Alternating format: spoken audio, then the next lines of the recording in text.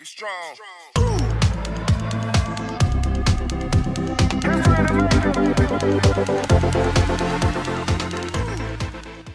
Let's talk about creating graphic novels with Google Slides. So this is an example of a graphic novel that I created using a template that I developed in Google Slides. What we're going to do today is go over all the things you really need to know in terms of creating a graphic novel, and then we're also going to go over how you're going to use the template that I'm providing, and the link to that template is in the description below, to create your very own graphic novel. What are the things we need to know? Let's start with panels, gutters, and bubbles. So panels, gutters, and bubbles. So you notice here, this is a panel. A graphic novel is made up of a series of panels. A panel is an individual frame or single drawing in the multiple panel sequence of a comic strip or comic book. A panel consists of a single drawing depicting a frozen moment. When multiple panels are present, they are often, though not always, separated by a short amount of space called a gutter. And here you can see this is the gutter.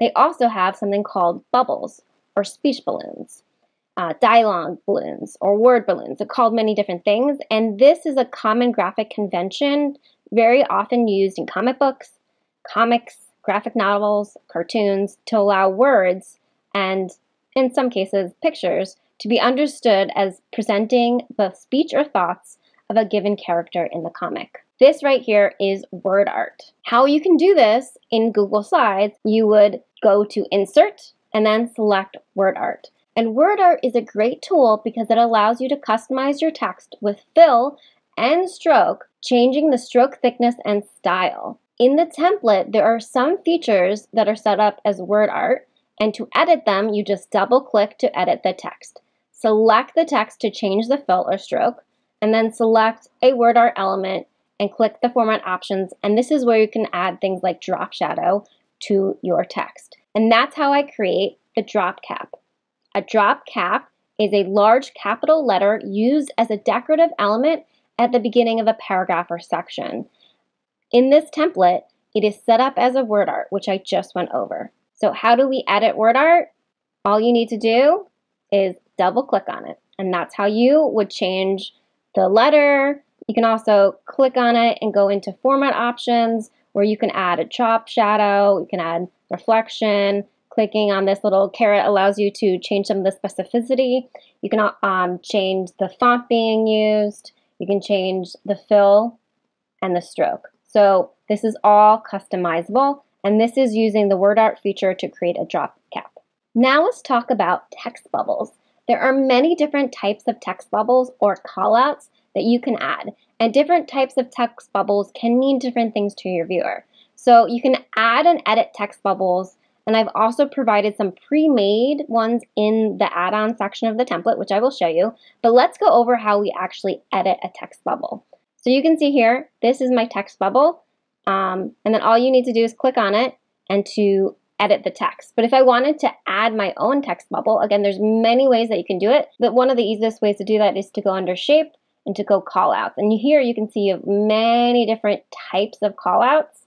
I can add my own, so say I wanted to add my own right here. You notice I have different specifications I can do. I can rotate it, I can change the size, I can also change sort of the position and the length of the triangle at the very end. I can change the color of the speech bubble. I can change the fill color. I can change the stroke color.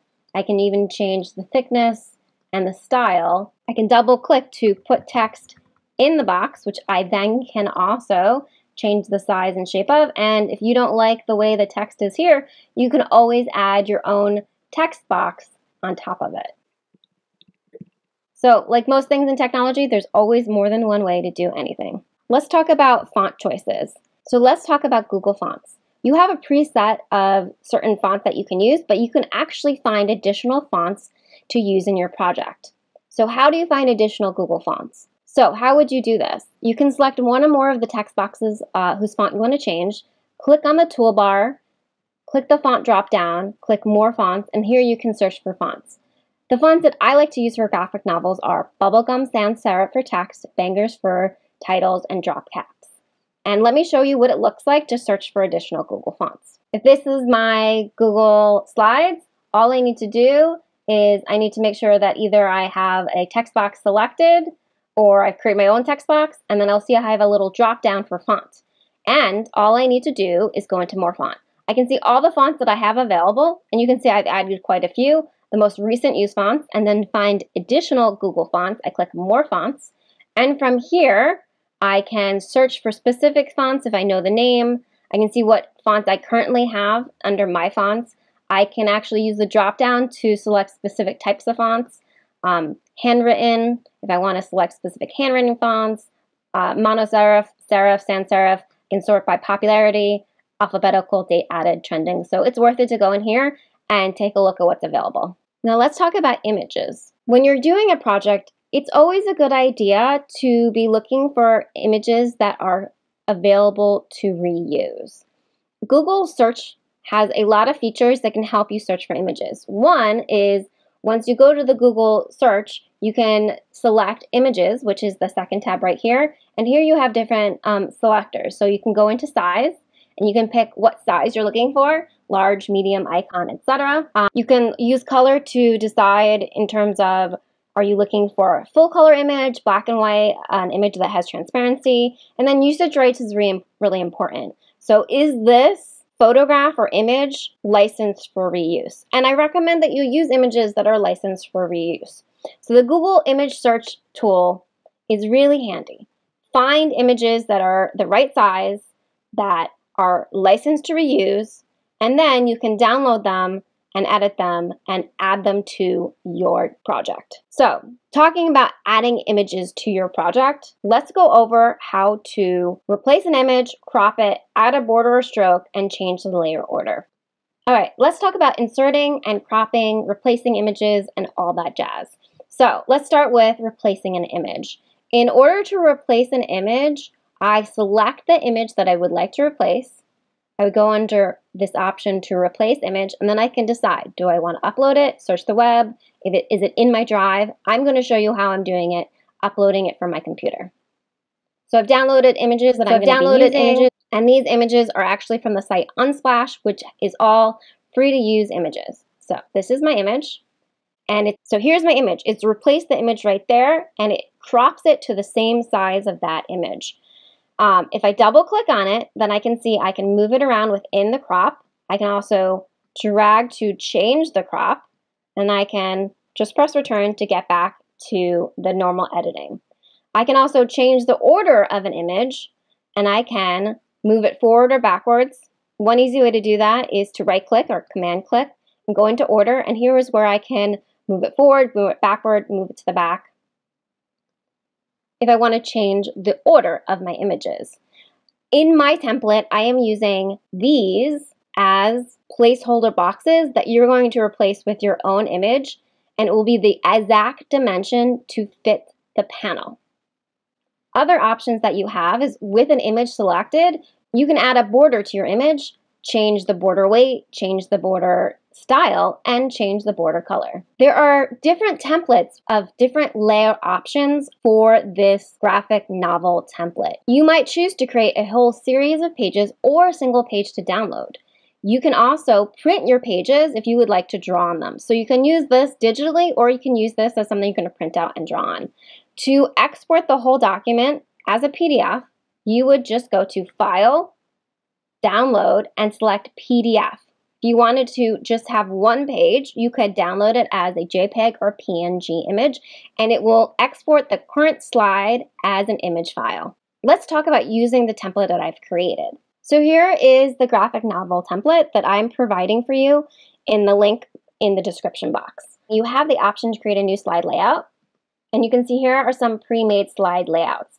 These do not have the replacer box like this right here that allows you to easily replace an image, uploading it from your computer in the same exact dimensions as the box itself. So in these pages, I've created a really easy way for you to be putting images into the different panels. But if you wanted just blank panels, this is also an option. So as I mentioned, these templates are created for your ease of use. You have three options. You can use the plus button to create blank layouts that if you would like to use. You also have the option of having some pre-made ones that you can replace the image. So let's take a real dive through of what that looks like. So as I said before, you have 4 different layout options. And within this layout options, I've pre-made some of these options to have these replaceable images for you to use. And you also have one you can create your own layout. So lots of different stuff that you can use. For the template, I've also added a side part right here called add-ons that will not show up in your graphic novel. These add-ons are basic elements for you to use in your graphic novel. So you can change color, fonts, and anything else you really want. And it makes it much easier for you to be creating your graphic novel. So your first step, of course, would be sort of figuring out what you want to do. You can replace their images, like I mentioned before. Click replace. I'm just going to upload an image here. And then once you're ready to start adding thought bubbles and callouts, these are all editable for you. And I can be dragging them onto my artboard and I can start editing. This makes it super easy for you to go along and create your graphic novel. What I've also provided for you is the abilities to create your own layout with different panels.